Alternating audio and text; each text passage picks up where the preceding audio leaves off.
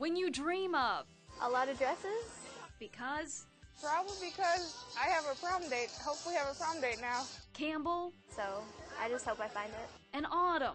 I was gonna go in my pajamas. I really just wanted like a really pretty dress, and my family doesn't have a lot of money. Both can't wait. B38 and B39. For their card to be called. Our personal shoppers are ready for you. Go ahead and go back and start shopping. With close to 1,000 dresses on display. This is Rhoda Autumn. She's gonna be your personal shopper.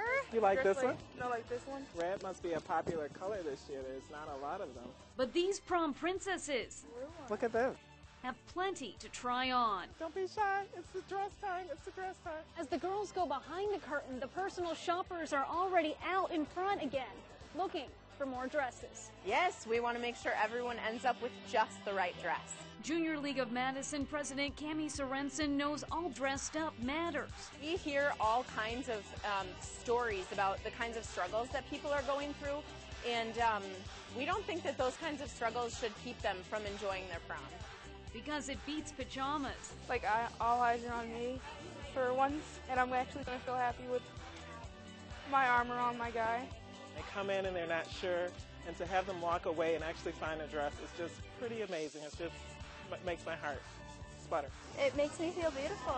Beautiful, because all dressed up is off the hook. Catherine Larson, 27 News.